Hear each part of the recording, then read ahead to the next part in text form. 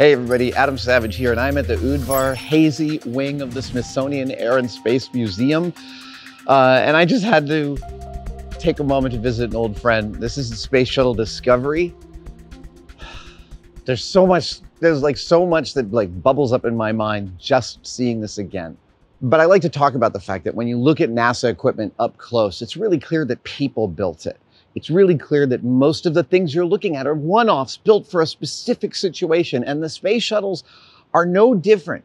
Even though we grew up with them all having the same form factor, when you see one up close and you see the damage it took exiting and entering our atmosphere repeatedly, you see its age, you see the marks, the witness marks of its history on it, and it just drives home how insane and incredible the whole space shuttle program is. It is my lifelong dream to have a shuttle tile in my collection. I go on eBay every now and then. I still haven't pulled the trigger.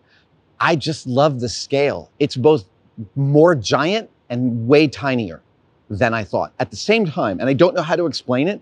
It's just that I really, really recommend that if you are anywhere near one of the space shuttles, you get yourself over to it and walk around it, because it is a really, truly unique experience. So this is the front landing gear of Space Shuttle Discovery. And I don't know why this gives me a kick, but what you can see here is, you see these two parts here that are like this? Yep. Okay, so when the landing gear retracts, it goes up and it connects to those, right? And you can see how once it hits them, they close and lock around it. That is like, there's like a mechanism in the door of one of my old cars that's just like that. But that's the mechanical mechanism for holding the landing gear up in the shuttle.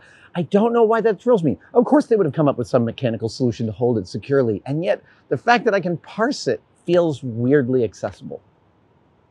Hanging from this yellow gantry is one of the Canada arms. These are the robotic arms made for the shuttle's payload bay, built by Canada. And like when you've seen astronauts out at the end of the robotic arm working on the Hubble, etc., they're out at the end of an identical arm. But there's this fact about the Canada arm which I really, really love, because Canadians are super proud of the Canada arm, as they well should be. But there's this funny thing that when you mention the space shuttle program to a Canadian, it feels like it's almost required, because they all go, the Canada arm, as soon as you say space shuttle program. And that's national pride, and I totally appreciate it. That's the door. That's how you get in the shuttle. That's how you get back out. I mean, just standing here and looking how weathered it is, how beat to crap. And then above it, the Discovery logo, which obviously, having worked for the Discovery Channel for coming on 20 years, I like have nostalgia about. Even though it's not the Discovery Channel's logo, it feels close enough that I feel some nostalgia. But here's what I really dig about it. My producer, Ryan, just pointed this out. You can see clearly that it is like a spray painted stencil. Like there's nothing special about that logo. Like someone cut it out and someone spray painted, and they're like, that's our shuttle, it's done, send it to space. Again, I don't know why the mark of the maker, that's what it is. It's the witness mark of the makers. Always to me feels like a hug. It always feels like a connection to the maker. That's what it feels like to me. That's why I feel such a warm feeling about seeing those marks. You can see here this like brand new tile. Like every time the shuttle went up, it came down and every tile got inspected, and every tile is unique. There are over 10,000 of them, if I remember correctly, and every single one has a serial number. Now, when I worked on Space Cowboys, and I know I always talk about Space Cowboys when I'm talking about shuttles, but it's because it's like a super detailed shuttle model. I spent 6 months eating, sleeping, and breathing.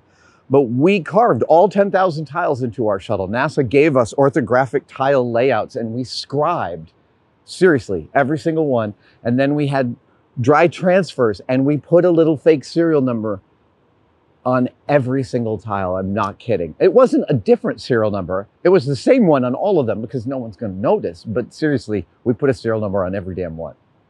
The leading edge of the wing here is one of the key issues we had on Space Cowboys, because normally in a space movie, you would build different parts of the model that you needed for different kinds of shots. But because Clint Eastwood likes to work with a low budget, our space shuttle had to supply all of the special effects shots that they needed for the shuttle in the movie Space Cowboys.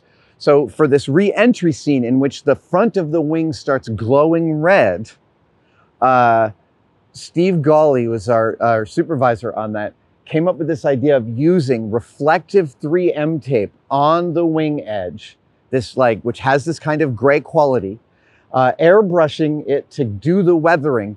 And because it was retroreflective, what they then did was they put a dimmable red light right behind the lens, and they could tune, using the reflective tape, the wing looking like it was glowing from the heat of re-entry. It was a practical effect, there was no CG, and it looked absolutely perfect.